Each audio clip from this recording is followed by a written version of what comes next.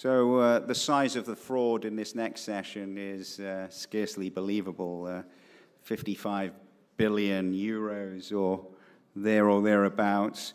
So the title of the session is Europe's Incredible 55 billion euro CumEx tax fraud scheme. And we have, again, a couple of journalists presenting the session, Oliver and Christian.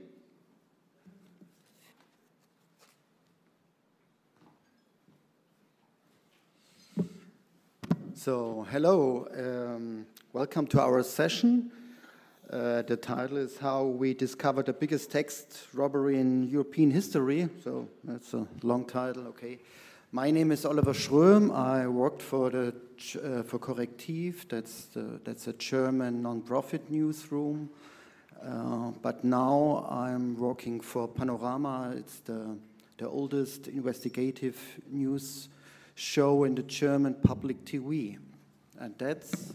Hi, my name is Christian Salewski. I'm a freelance investigative journalist, also from Germany, and I'm also working mostly for ARD's Panorama program, which is remodeled after the BBC Panorama program, actually. So it's thanks to you guys that we are there. And yeah, and some years ago, Oliver came into my office, but we will explain that later, and that is when we started working on that fraud.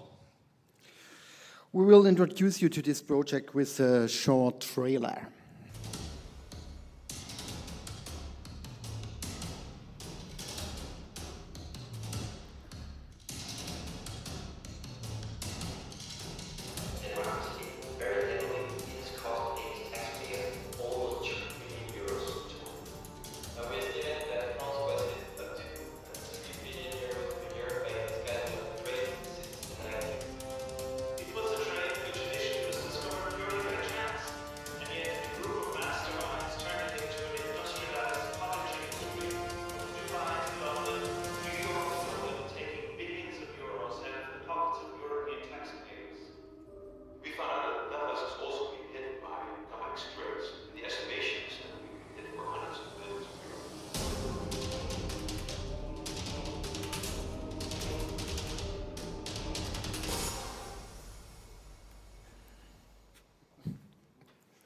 Yeah, make a long story short, but now back to the long version. We will tell you about our insider, Mayor Blay, and the CumEx deals. He gave us an exclusive interview. We like to tell you why we slipped into the role of billionaires for undercover operation here in London.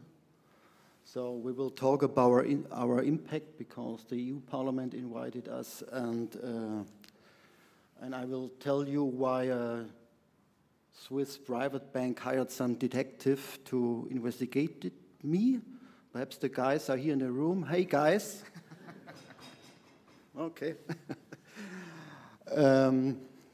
Yeah, it started 2013 with a phone call from Switzerland. A person informed me about CumEx. I never heard this title and I understood nothing.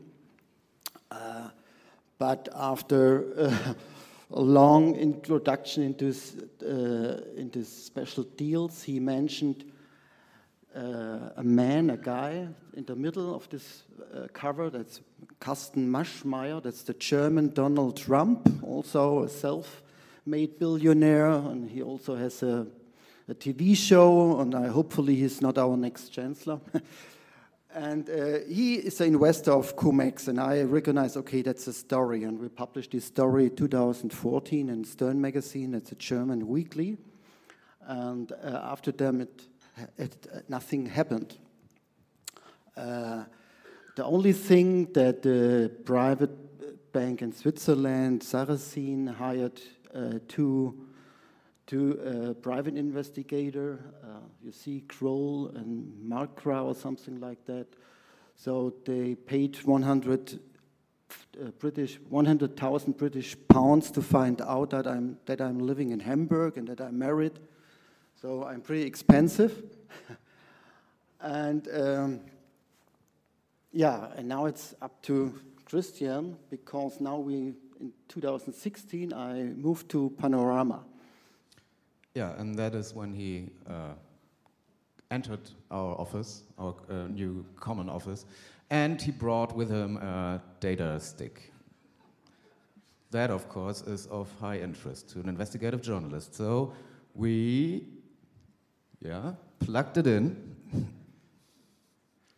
and see there was a lot of data on it. 180,000 pages of investigative stuff. It's court filings and proceedings and stuff like that. And it's all centered around the biggest tax fraud investigation in Germany was ever undertaken, the CumEx case, basically. And so we combined that with a lot of other data we were able to obtain. And from that started the first story in 2017 was published in Germany, nationwide in television, print, and online, of course. And it has the title, The Biggest Tax Robbery in German History. And that is how all of that started, with me at least. So, and what we usually don't explain, but for this audience of well-known experts, we thought we put in a little, what is CumEx actually? Because it's really highly complex, and it took us a long time to really get behind that. So what you see here is an invention we came up with this to get to better understand how this thing works. So what you have is the so-called dividend arbitrage pyramid, and so let me just take you to a small explanation here. So dividend arbitrage, I'm aware, I think some of you are aware, has been around for decades. What this is basically pure tax trading of blue chip equities around the DivEx date, aiming at lowering your withholding tax on dividends.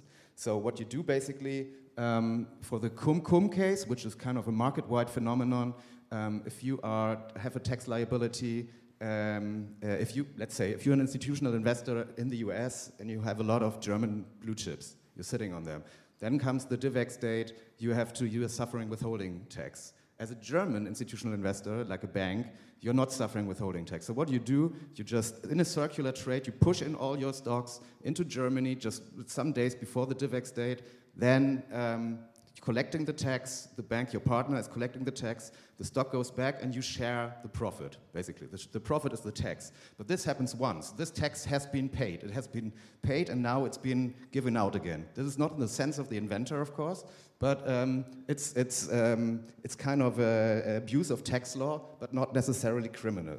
So if you imagine the next step, that would be the CumEx case. This is that you do the same stunt, basically, but you make it more complicated. You put in a short sale just before the DivEx date.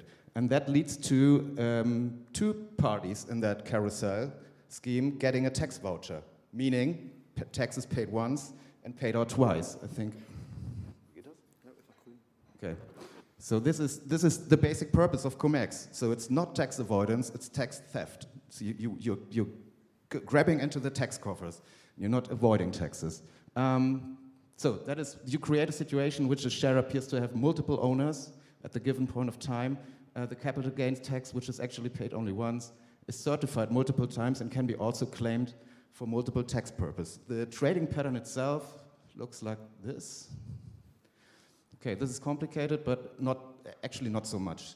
You have the stock company on the right, on the left from your view. This is paying the withholding tax on the dividend. The dividend goes to central banking and from there to the custodian bank. But then this is the normal case on the left here. But then you have a short seller who is short selling the stock to a bank in Germany, and by that creating another tax voucher, so to say. And it has to deliver the stock only 2 days later. So that is why you can, if you do it over the record date, you can create like 2 tax vouchers, and by that going to the tax authority and reclaim tax twice. That is the so-called double dip. And this is surely criminal. In Germany, we have now criminal proceedings going on against this, and this is at the core. This is the basic model. It has been A lot of other models. I just wanted to go back here for 1 second because there have been more aggressive models introduced also to the market. So what we also see is you do it with the same stock like 10 times. So taking out 10 times of withholding tax, which is paid once, or the most aggressive version we have seen is if you own the custodian bank, you can basically print out your tax vouchers yourself. So making it indefinite. You can basically, as long as your paper lasts, and as long as you're willing to be so aggressive, you can just go to the tax authority and say, come on, give me money. That has happened in Denmark, for example. So this is a highly innovative industry, and the CumEx case is the most aggressive tax fraud we have seen in Germany ever. So. Von CumEx deals.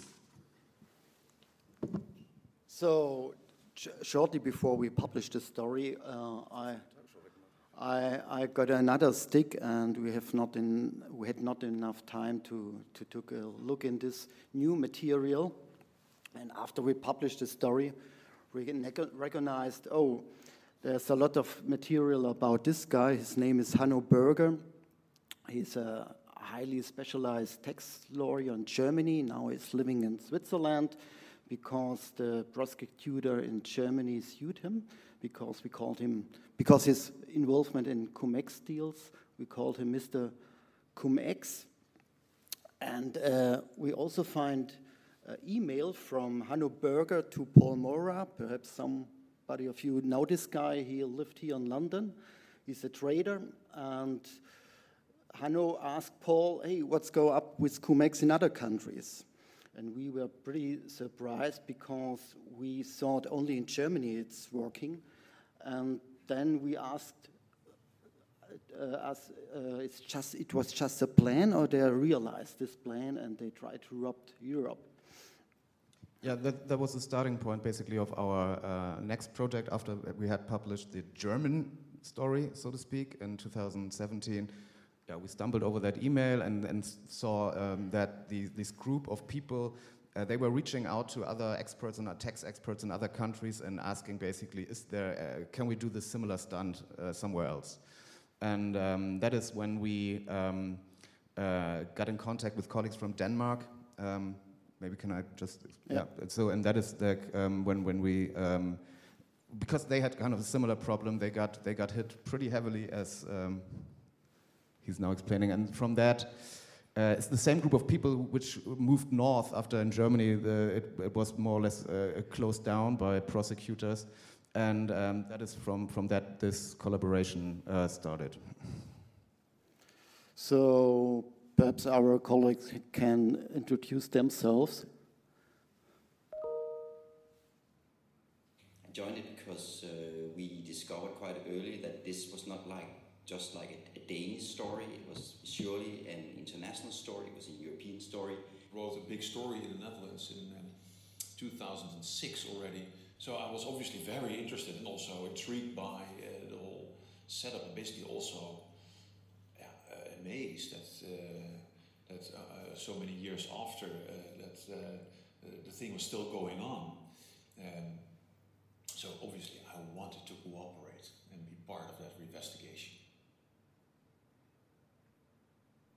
So our challenge as a technical team was to find a way where everyone can access very secure the document, but in the same time we need to keep a workflow that is easy for a journalist. It was extremely important to be able to trust some long-distance communications, and of course we have a technical team that is constantly updating the kind of encrypted apps, encrypted emails that we use, and we all had the chance to look at the same database through a secure VPN, which made it much more safe to be working on that issue. It's very well done by CORRECTIV by setting up a great safe database with safe communications, encrypted, and all the necessary means to be able to communicate in a proper manner. So a network of European journalists working on a cross-border investigation like this increases the level of trust of citizens in media. I'm working as a freelancer and I'm working alone on this. These meetings help me not lose focus because, as you said,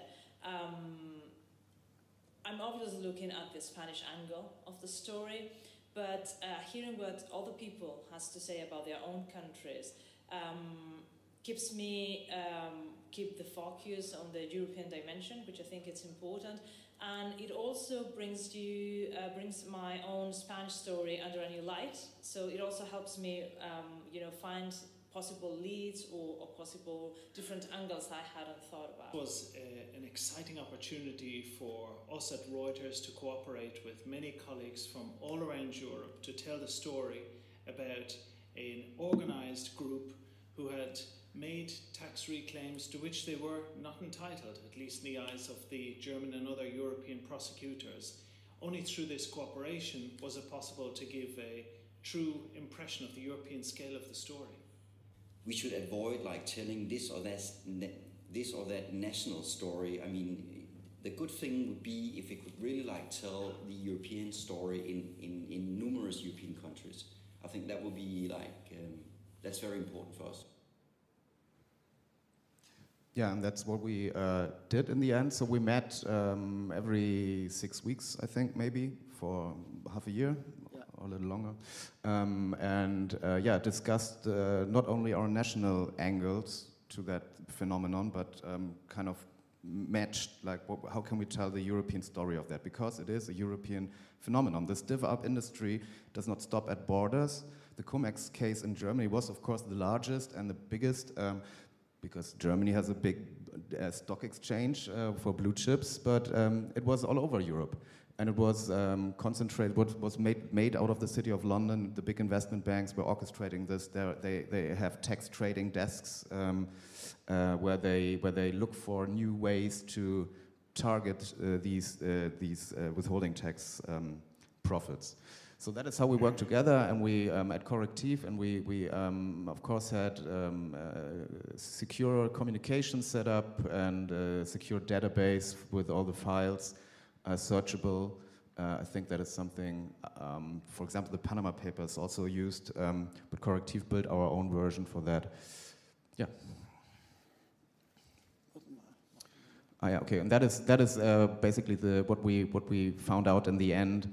What we could really prove in the end, that through these div-up schemes, mostly of them CumEx, 55.2 billion euros were stolen from European taxpayers. 30 plus banks are investigated. The number here, 100 plus individuals, is outdated. I think it's about 400 now, are being prosecuted in Germany alone.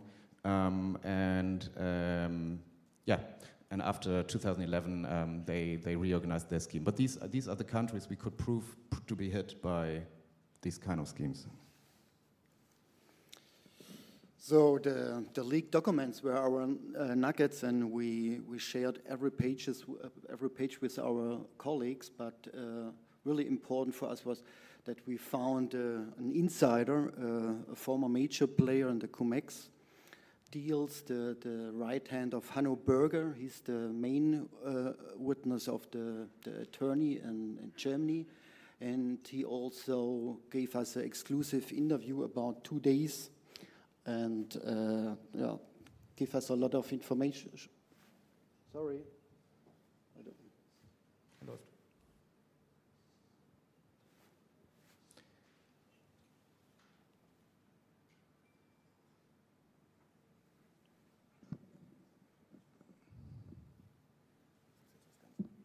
Nee, das steht ja vorher die Vorstellung. So,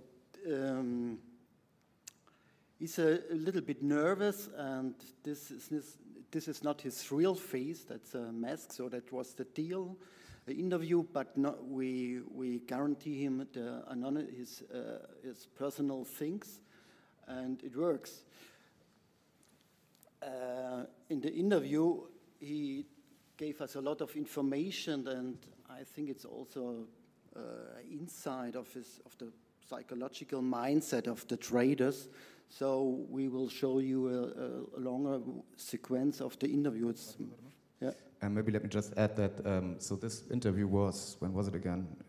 April last year. April last year, right? And just some weeks ago, this man testified in court as the crown witness of the prosecution in the first and biggest or most important pilot case, CumEx proceedings in a German court. So, and he basically repeated a lot of what he told us a year earlier. Ja, ich könnte vielleicht so anfangen, dass ich wirklich aus der Provinz stamme, aus ganz einfachen, bodenständigen, normalen Verhältnissen. Ich bin in meinen ersten 18 Lebensjahren fernab von irgendwelchen Hochhäusern der Frankfurter Bankenszene oder der Londoner City aufgewachsen. Da, wo ich aufgewachsen bin, da wird man entweder Arbeiter, Landwirt oder Arbeitsloser. So hieß es bei uns in der Familie. Ich wollte mich mit diesem Schicksal nicht abfinden und wie ich heute weiß, war von einem übersteigerten Ehrgeiz getrieben, unbedingt Karriere zu machen, dort rauszukommen, in die große, weite Welt zu gehen, von der ich eigentlich keine Ahnung hatte. Die kannte ich nur aus dem Fernsehen. Und mit diesem Ehrgeiz habe ich dann Jura studiert, auch schon mit Einschlag in das Wirtschaftsrechtliche. Und ich hatte dann das Glück, einen sehr guten Abschluss zu machen und habe dann Menschen kennengelernt, Professoren, andere Anwälte, die auf mich auch aufmerksam wurden, die mir sehr schnell eine Turbo-Karriere ermöglichten. Also diese Abschlussnoten, die ich da gemacht habe, eröffneten mir eine Welt, von der ich gar nicht wusste, dass es sie gibt. CumEx hat mich korrumpiert. CumEx hat mich vergiftet. Ab 2006, als wir die ersten CumEx-Transaktionen getätigt haben, bis zum Ende des Exzesses 2011, habe ich die rote Linie überschritten. Ich habe mich durch die Mixtur von Geld, Gier und übersteigertem Selbstwertgefühl, beziehungsweise wir haben uns einfach als die Genies gesehen. Man könnte ganz einfach sagen, in diesem Elfenbeinturm, in dem wir gearbeitet haben, stellen Sie sich einfach ein 38 Stockwerk hohes Haus in Frankfurt, in der Finanzmetropole Frankfurt vor und stellen Sie sich vor, da arbeiten auf einem Flur 30, 40 Personen, die alle meinen, das Rad neu erfunden zu haben in ihrem Bereich. Steuerrecht, Bankrecht, Kapitalanlagerecht. Und genau so haben wir uns gefühlt, da oben. Wenn Sie dann runtergeguckt haben auf die Straße, auf die Taunusanlage, dann haben Sie nur noch ganz kleine Menschen gesehen. Und das war die Welt, die normale Welt, zu der gehören wir nicht mehr. Wir waren da ganz oben. Ich bin mit einem Einstiegsgehalt von damals 90.000 D-Mark waren das, glaube ich, sogar, habe ich begonnen. 3 Jahre später habe ich schon eine halbe Million Euro verdient. Und ich denke, es war 2005, als ich das erste Mal 1 Million Euro verdient hatte. Jetzt könnte man denken, das reicht doch. Aber aus der heutigen Perspektive kann ich eins sagen, es war nie genug. Nie. Es kamen viele, viele, viele Millionen nach in den Jahren danach, die ich übrigens alle wieder abliefern musste. Aber Selbst wenn Sie nachher so viel Geld auf dem Konto haben, dass Sie das in Ihrem ganzen Leben nicht mehr ausgeben können. Das war auch noch zu einem Zeitpunkt, als CumEx nicht inkriminiert war. Das heißt, es hätte einen Zeitpunkt gegeben, wenn wir damals ausgestiegen wären, wäre das zu all dem gar nicht gekommen, worüber wir heute sprechen. Aber es ging nicht mehr um Zahlen. Es ging nicht mehr um die nächste Million. Es ging um den Thrill. Die Herausforderung, das ist Ihr zweiter Punkt, die Herausforderung, immer schlauer zu sein als alle anderen. Ich kann das vielleicht wirklich in diesen ganz platten Satz pressen. Wir haben da oben in diesem 32. Stock aus dem Fenster geguckt und haben gedacht, wir sind die Schlausten, wir sind die Genies und ihr seid alle doof. So, let me start with the so far last chapter of our investigation.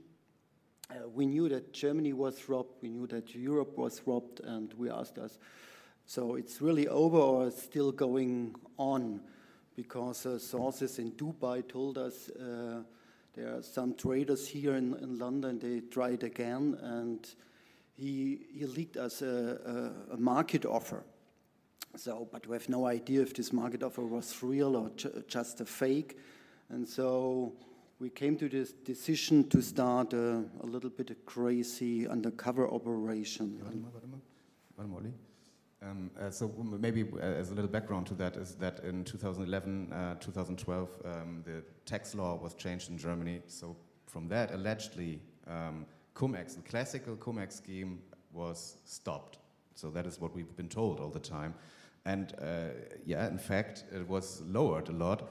But then let's call it the div up industry, found obviously new ways around it. So, and as I explained with the pyramid, it's still evolving. It's a virus which is always evolving, and so we had hints that that it's still going on, and that is why we went undercover.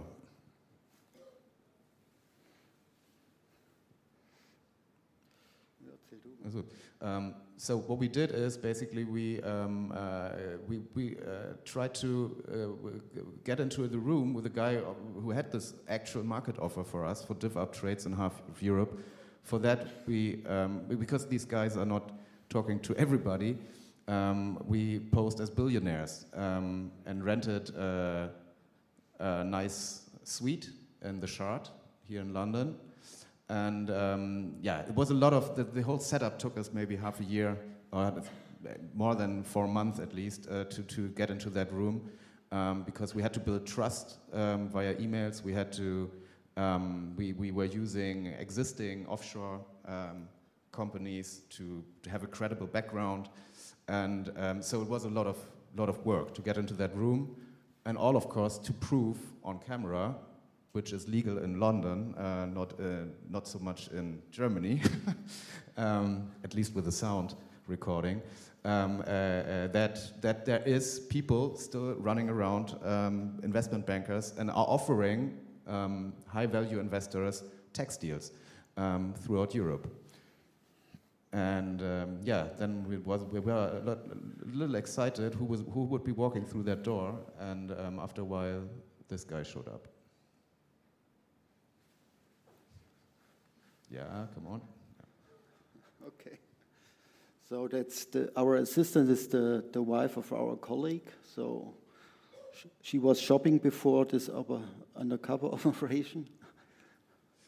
So then we sat down, and he basically handed us over his proposal for doing tax trades in 7 European countries, and our investment opportunity would be 150 million euros. Which would be leveraged up to more than 1 billion euros, and then we would go for tax trading. And this is all calculated. Every single trade is foreseeable because you have no market risk at all, and this is all hedged. It's all about tax and nothing else. And this is what he also confirms, I think. Yeah, and I asked him, come on, guy, put it on the table, the money comes from the tax, and he answered, yes, of course.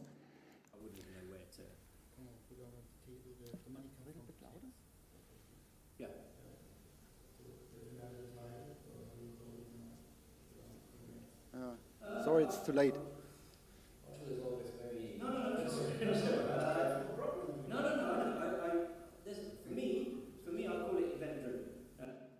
So, yes, another title for the same business, and for us was pretty exciting that we have the proof in our hand that it's still going on with CumEx and similar trades in the whole Europe, perhaps also in Germany. So, yeah. So then we published, together with our partners, all our findings. So the estimate of 55 billion, our undercover stunt, and lots of other stuff, big stories all over Europe. In France and Spain, I think the broader public didn't even know about these div-up schemes when they published. So it was big news. And then shortly afterwards, we were invited to the European Parliament to the Tax 3 committee, which is a subcommittee working on tax-related matters. I think it's sort of the continuation of the Panama Papers committee. And there we basically explained our findings, and the European Parliament then voted to trigger the first ever EU investigation into the integrity of the financial markets in Europe by the overseeing boards ESMA and EBA, European Banking Authority. So this report, just recently, the first report of that investigation has been published, and it shows clear evidence that our findings were correct, that the tax trading is still ongoing, and yeah, so we feel confirmed here. Okay, thank you very much. Thanks.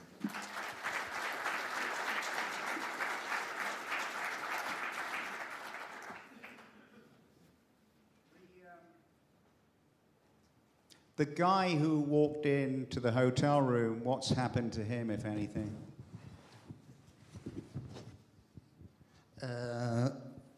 He never called us, so I think he's a little bit nervous because the investigator, perhaps they know his name, but we did not mention his name, we did not show his face and something like that, but I'm pretty sure he's just in business now here in London. Is he under criminal investigation? Perhaps, but we don't know which police is looking for him, or perhaps it's the German police. I'm pretty sure it's not the British police, because the British guys are not so interested in CumEx and similar trades investigations. But let me add that this guy learned the craft at a very famous CumEx trader named Sanjay Shah. So he's from his kind of stable, and therefore I think he might be of interest also to authorities. Yes. How much money has been recovered? So it's a 55 billion euro fraud, approximately, give or take. It's only in 10 countries in Europe, so that's the result of our investigation. But I'm pretty sure it's much more money.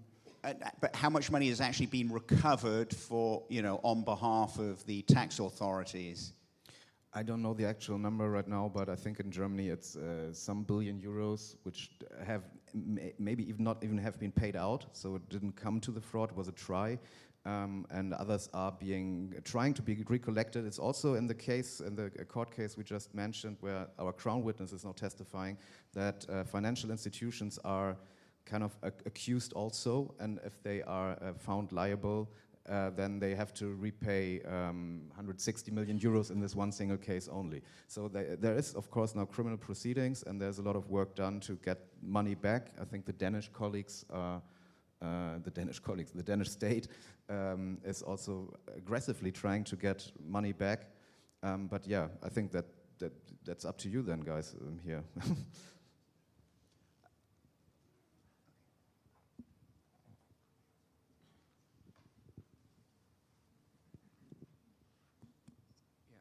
Thank you. It's just a clarification and follow-up question to David's question.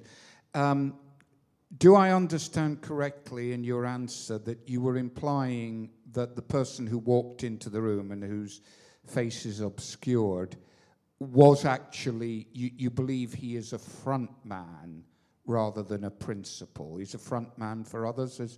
Is that a fair description, or have I got that wrong?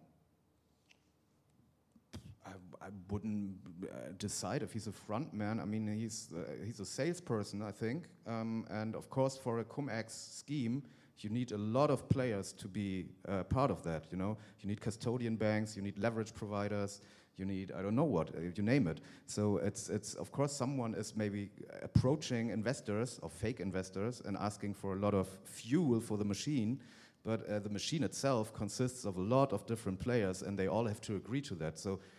Yeah, of course, he's the guy walking into the room and pitching the deal, but behind that, there is a network.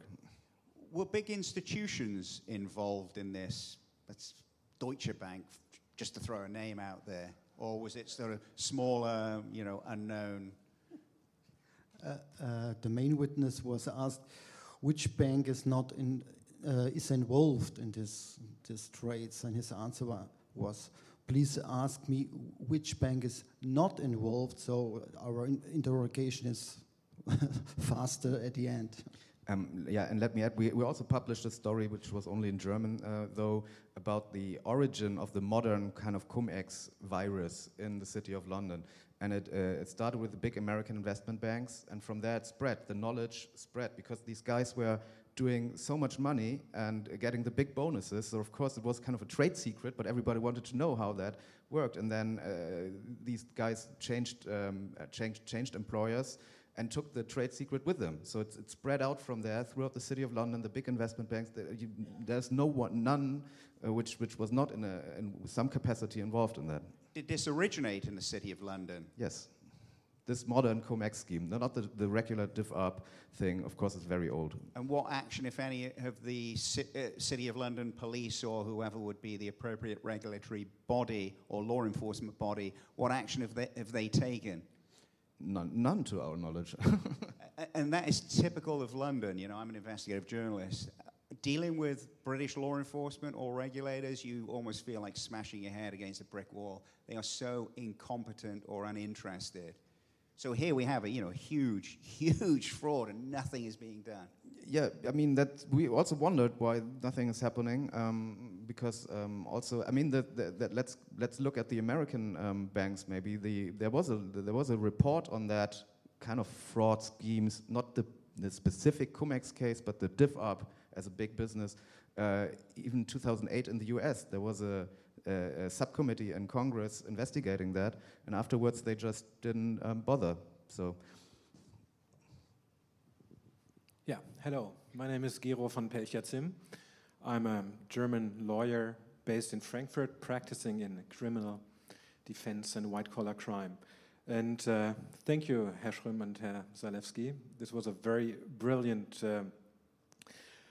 speech, and I'm very impressed how you were able to present us a very complex matter in an easy way. So I know that it's very complex, since we defend a bunch of people or advise individuals in this matter, and it takes a few days to understand what's actually behind it.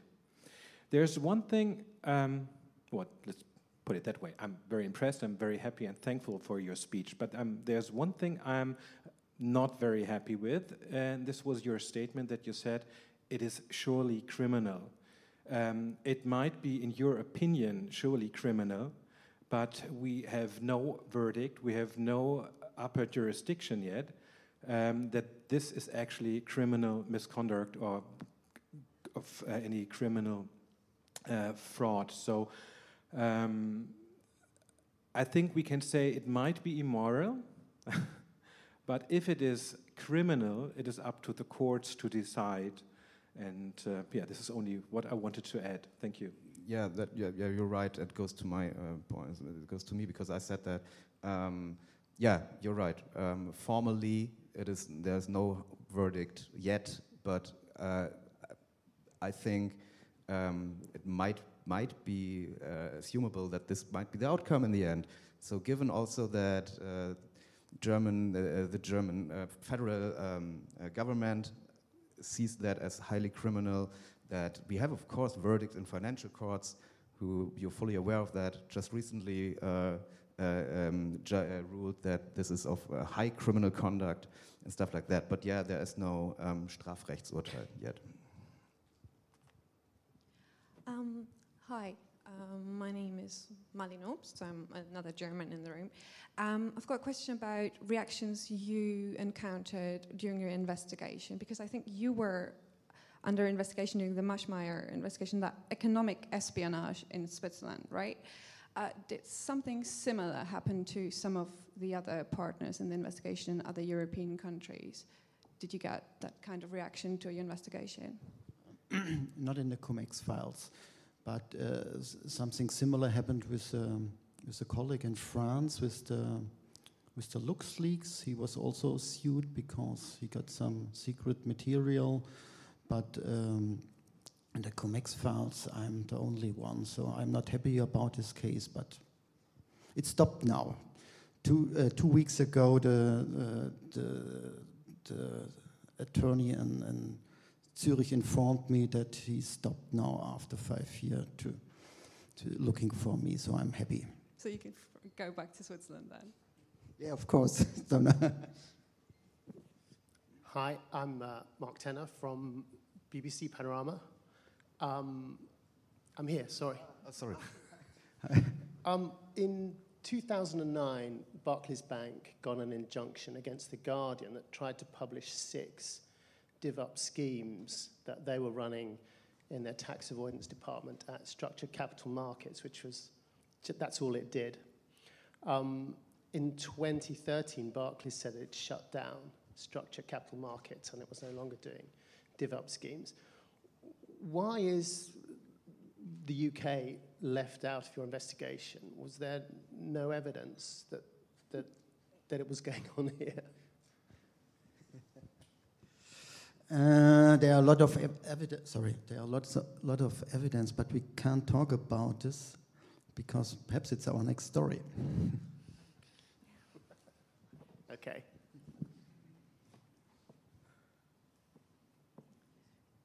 I wanted to ask you regarding the how this was sold. I mean, you obviously met with this salesman, but was this sort of just offered like any financial product by the banks, and then to what sort of investors? And also regarding the question about this being criminal, I heard not that long ago that in Denmark, because I know there are some colleagues of mine who have been working on this case there, and they were worried that at least in Denmark, this wouldn't get through court because there were some unclarity about the legal standing. I mean, was this legal at the time or illegal at the time that this was being sold? So yeah, these 2 things, but the criminality and how these products were sold. I mean, obviously 55 billions, I mean, that takes some while to sort of distribute that out. Okay, the first thing is, yeah, as we said, we posed as undercover billionaires because this is a market which is usually interbanking and not so much open for investors. We are not bankers, and we couldn't find a legend as an investment banker.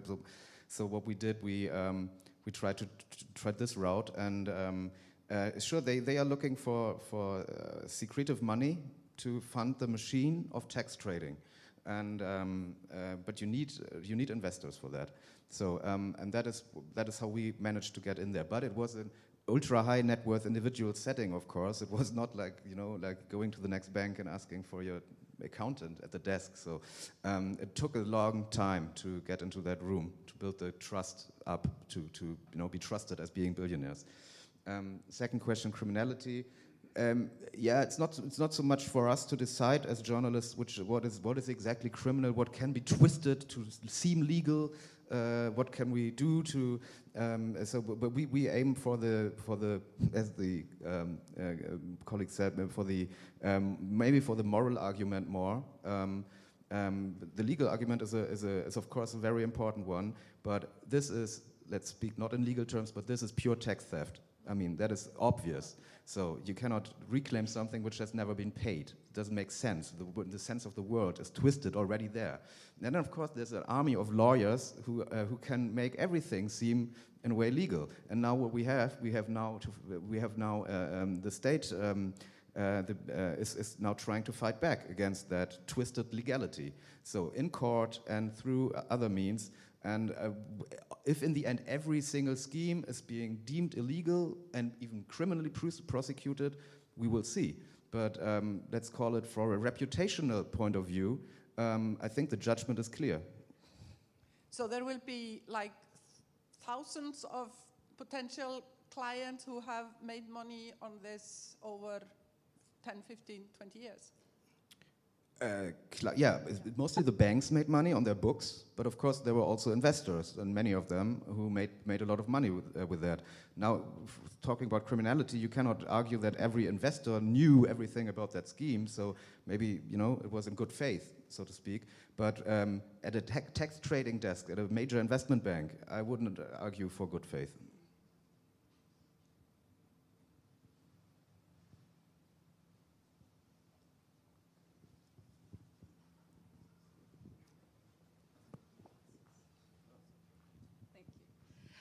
Second question. I think I've read in your reporting that one argument of the German government to not impose that tax law they imposed in 2012 during the financial crisis was that this type of income was one of the only types of incomes left for banks. So that was kind of an argument why it took them so long to actually fight this. Are you satisfied with the response, especially by the German government now, on the legal part of it? Or are you still thinking that some parts of our government are actually not that willing to fight this? I think now they are willing to fight that. We had a special investigative committee in the Bundestag also about that, and I think the public pressure is high enough now that that now they are moving. Speaking again about the question of legality and how can that be legal or not legal? I mean, this is a decade of hardcore lobbying effort went into these financial rulings, which are then twisted, by interpretations twisted. So that is one point. So you have to see that when there was a major tax law change in 2007, which was was a written proposal from the banking lobby, and that was taken one-on-one, copy and paste, and became law. And that is like when the party started really.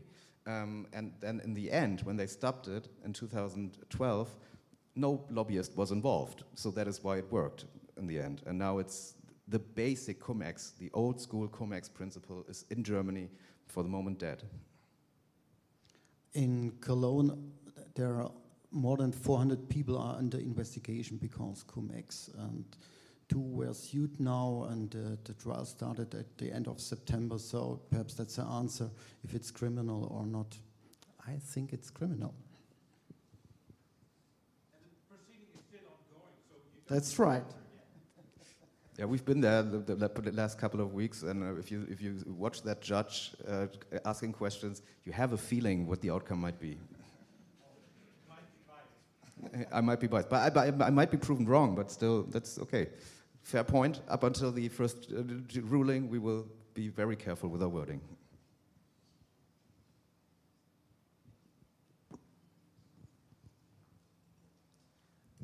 Can I ask you about your insider and how you came through the process of him getting to where we saw him and giving evidence anonymously, and just explain in terms of his anonymity and where that's at with the case at the moment, because I'm not clear about how that works. If he is still anonymous in public. So, yes, here's a short answer.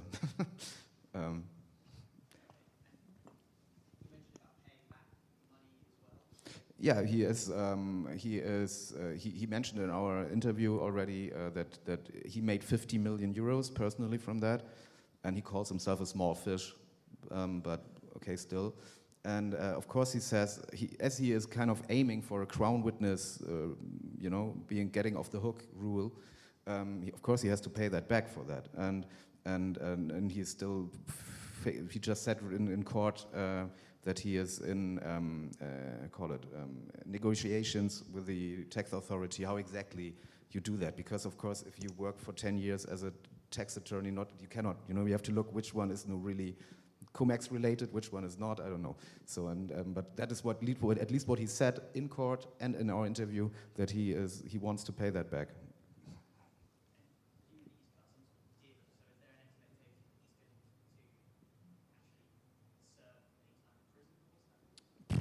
This is really up for any future judge. He's been a witness now.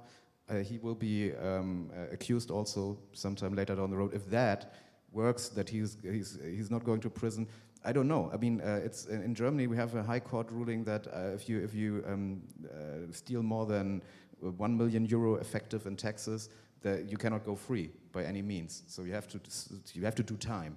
And I think if you go aim for the crown witness rule, which is pretty new in German criminal law, but maybe some experts can correct me on that. You have to have a judgment beneath lower than 3 years. Then you can go court free. But so if he hits that sweet spot, I don't know. I don't know. That's completely open. Has he applied for, or is he eligible for a whistleblower reward? We don't have. To my knowledge, we don't have something like that in Germany. No, and also he was prosecuted before he came forward. So you know that is not really whistleblowing. That is saving your ass. He's under investigation since 2012 or something like that, and 2015 he decided to change the side and talk with the attorney. Perhaps it's a better way. The other way is directly to prison.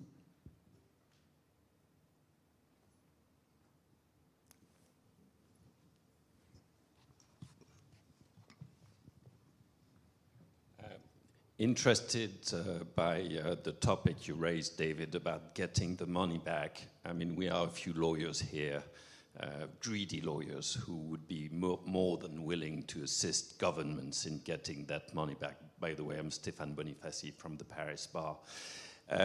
But I'm not sure governments, I mean, it's good to go criminal, but getting the money back, criminal proceedings will not get you very far. Do you see... Are the German tax authorities, the Danish tax authorities considering seriously getting that money back in a, you know, aggressive and maybe liaising with the private practice to achieve something? Okay, for Germany, until now, I don't think that there is kind of a public-private partnership in reclaiming tax laws, but maybe you can propose that. The Danish state, to our knowledge, hired private help in getting the money back, and is kind of trying to get hold of the funds of Mr. Sanjay Shah, who is under criminal investigation in Denmark. So I think they have kind of a privatized arm in that.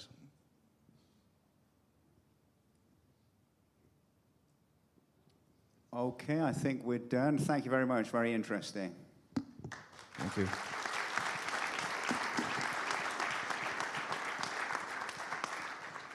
So we'll now have lunch, which is on floor 1, the Novello restaurant, which is where several of you, I'm sure, had breakfast.